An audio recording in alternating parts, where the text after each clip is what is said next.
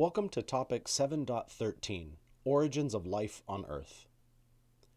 Earth remains the only place in the universe known to harbor life. Studying the question about where life came from and answering it in a scientific way is probably one of the most challenging questions that any branch of science deals with. But despite those challenges, there are a couple of prevailing hypotheses that attempt to answer it using evidence. We're going to be exploring those hypotheses in this video, but before we do, let's take a quick detour and learn about how the Earth itself was formed. Around 4.6 billion years ago, a swirling mass of dust, the remnants of an interstellar cloud, began to coalesce on itself due to gravity. At the center, gravity pulled more and more material in.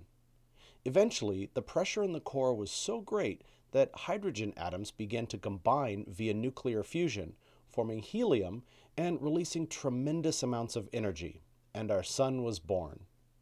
Matter farther out in the disk was also clumping together. These clumps smashed into one another, forming larger and larger objects. Some of them grew big enough for their gravity to shape them into spheres, becoming planets, dwarf planets, and large moons. In other cases, planets did not form. The asteroid belt is made of bits and pieces of the early solar system that could never quite come together into a planet. Other, smaller leftover pieces became asteroids, comets, meteoroids, and small irregular moons. The order and arrangement of the planets and other bodies in our solar system is due to the way that the solar system formed. Nearest the Sun, only rocky material could withstand the heat when the solar system was young.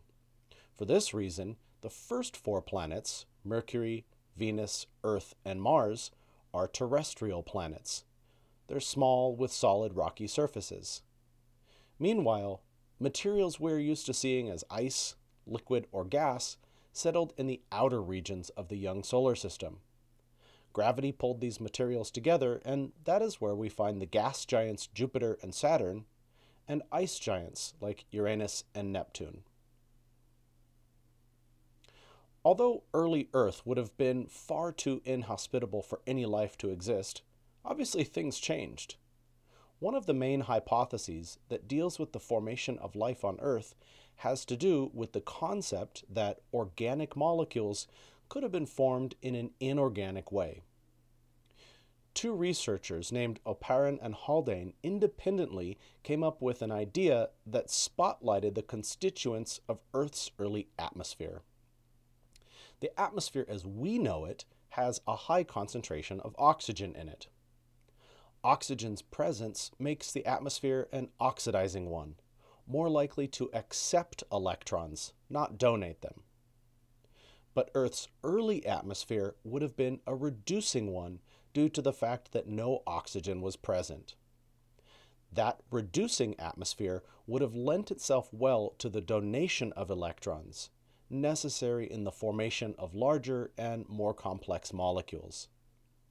They hypothesized that lightning, ultraviolet radiation, or even thermal energy could have provided the necessary energy to trigger reactions between small, simple molecules to form those relatively larger, more complex ones.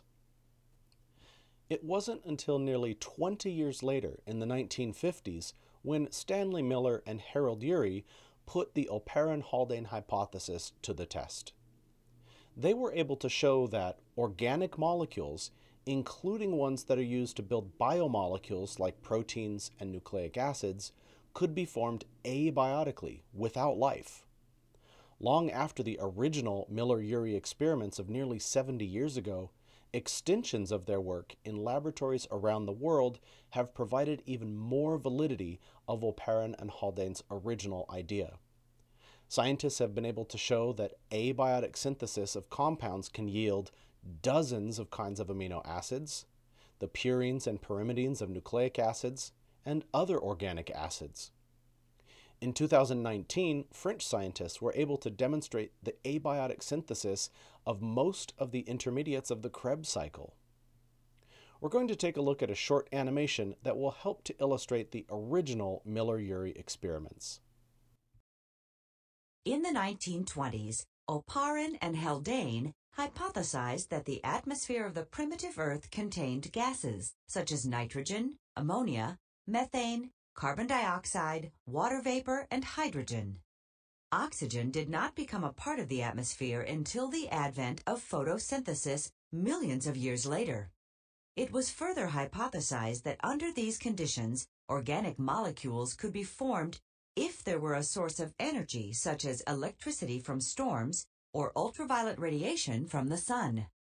In 1953, Stanley Miller and Harold Urey tested this hypothesis. They constructed a closed system with a reservoir for water, sampling ports, a chamber for the input of electrical energy, and a condenser to convert the water vapor back to a liquid. The researchers then added water, hydrogen gas, methane, carbon dioxide, ammonia, and nitrogen. The water was heated to form a vapor, and electrical sparks were generated to mimic lightning. This apparatus simulated the possible conditions of the early Earth. When the water was analyzed after 1 week, they found simple carbon compounds such as formaldehyde and hydrogen cyanide. These compounds then combined to produce formic acid, urea, and amino acids. In similar experiments carried out over the next several years, various organic compounds have been synthesized. These experiments showed that simple organic compounds, including the building blocks of proteins and other macromolecules, could be formed from gases present in the primitive atmosphere with the input of electrical energy. A second hypothesis, called Panspermia, suggests that organic molecules weren't formed here on Earth, but in fact were formed elsewhere and then transported to Earth via something like an asteroid impact. There is evidence to support this hypothesis as well. In 2015, the biotic remains of living things were discovered in Australia, dating back to when the Earth was only about 400 million years old. A meteorite that fell to Earth in 1969 brought with it a collection of various organic compounds. Analysis of the 7-billion-year-old 100-kilogram Murchison meteorite has identified over 15 amino acids, purine and pyrimidine compounds, and a number of other organic molecules. The specimen demonstrates that many organic compounds could have been delivered to Earth by early solar system bodies and may have played a key role in the origin of life here. In 2018, scientists discovered that there was DNA from living things on the outside of the International Space Station. It's discoveries like these that suggest organic molecules, including genetic material, could in fact survive travel in space. However it was that those organic molecules formed, both hypotheses suggest that those organic molecules would have naturally collected in certain places on Earth, like in deep sea vents or at shorelines. Research from a scientist named Sidney Fox in the 1950s and 60s demonstrated that those organic molecules would self-assemble and self-polymerize to form polypeptide structures. We also know that phospholipids will spontaneously arrange into structures similar to a cell membrane. This would have provided for the establishment of an internal environment relative to the outside. That internal environment could have served as a protection for some of those early organic molecules. One of the most important functions of life is the passage of life-propagating genetic information from one generation of living things to the next. In most cases, modern organisms and their ancestors rely on DNA to store and transmit genetic information. But some of the earliest forms of life, back 4 billion years, are believed to have used RNA as genetic material. As a matter of fact, the discovery of ribose traveling on meteorites through space is one piece of evidence to suggest that. As a molecule, RNA also has the ability to self-replicate, to form peptide bonds between amino acids, and it even has enzymatic properties. All of these demonstrate the fact that RNA could have existed in the absence of DNA. RNA, though, due to its chemical properties, is more susceptible to certain kinds of damage and is more reactive than DNA. The uracil in RNA is more stable in an oxygen-free environment, like that of early Earth. Ribose, the sugar present in RNA's backbone, contains an additional oxygen atom, making it more reactive and more prone to hydrolysis than its cousin found in DNA, deoxyribose. RNA would have been sufficient for early, short-lived, simpler forms of life. But for other, more complex forms of life to exist, like the ancestors of modern organisms, that would have required a more stable, more long-lasting molecule like DNA. And that's the end of this topic. Thanks for watching. Take care.